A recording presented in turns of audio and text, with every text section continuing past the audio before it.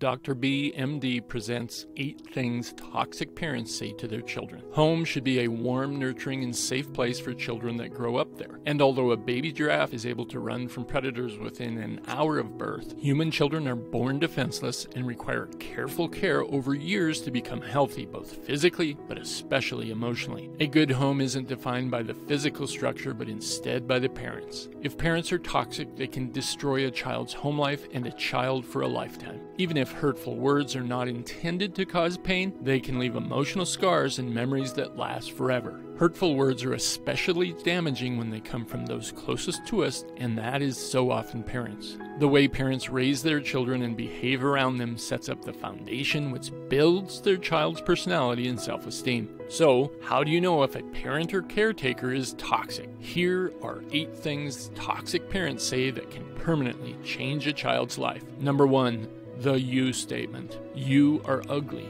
You are fat. You are too short, too tall, too skinny, or you have ugly hair. Degrading a child based on their appearance will only increase the child's physical insecurity and their worry about body image. This can degrade self-esteem, lead to serious emotional issues such as eating disorders like anorexia and bulimia, lead to cutting, depression, and self-harming behavior.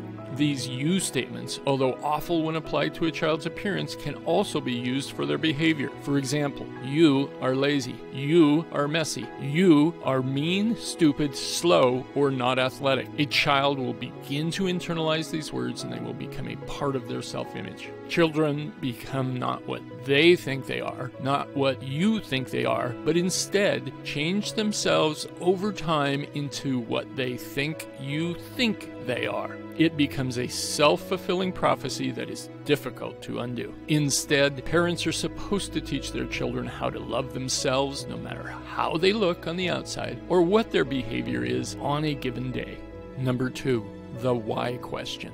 Why do you act so weird? Why do you walk that way? Why do you chew that way, move, or talk that way? Few words are more damaging than the why question. And children have no idea how to answer these questions, but they do learn that they are dreadfully wrong with how they do things because rarely do they walk, chew, or talk on purpose in a certain way. Therefore, the only takeaway for them is that they do those things wrong and that everyone can see it, making it hard for a child to be themselves around people, creating tremendous insecurity and fear that will persist into adulthood. And they develop an ingrained belief that they have personal flaws, tragically, all of which have been artificially created by their toxic parents. Number 3, selfish wishes and the I statement. I wish you were never born. I wish I had an abortion. I regret having you. I wish you had been a girl. I didn't want a child.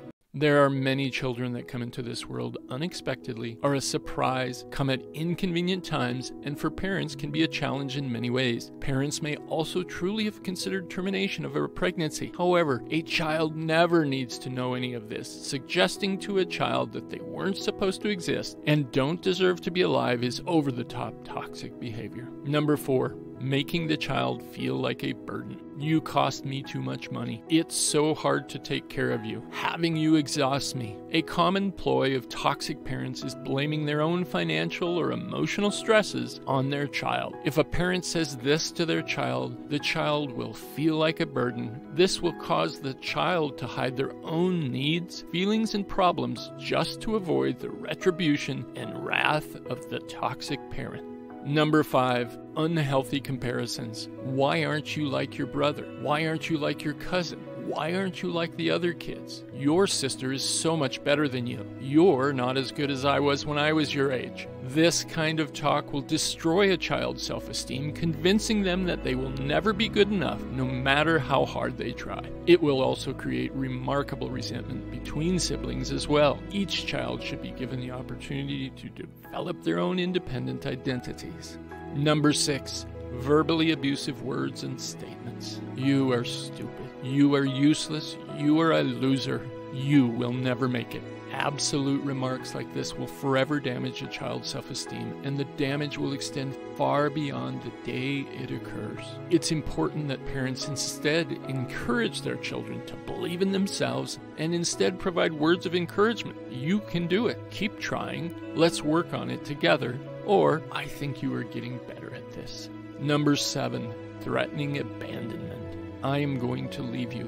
One day you will wake up and I will be gone. I will just disappear. Such statements will make a child believe that the parent will leave them for who they are. A child needs to know that a parent will always be there for them, regardless of how they act, how they do in school, or whether their room is messy. Otherwise, a child will have abandonment issues that will persist through adulthood, with difficulty trusting future relationships with friends, family, or coworkers, constantly fearing that people they love will leave them because of who they are. Number 8, using all or nothing language. You always do this. You never do this. Using this kind of generalized, all-inclusive language is especially toxic for children. It makes them feel that they have no choice because they just do wrong things no matter what. As they get older, they can't recognize alternative choices in different social contexts and are unable to change their behavior based on different social situations. To conclude, words are so very important, especially to children, as hurtful words can damage them for a lifetime. The good news is that kind and thoughtful words can also last for a lifetime. Thanks for watching. For more information about psychology, like 6 problems only really smart people have, click this video and hit subscribe below.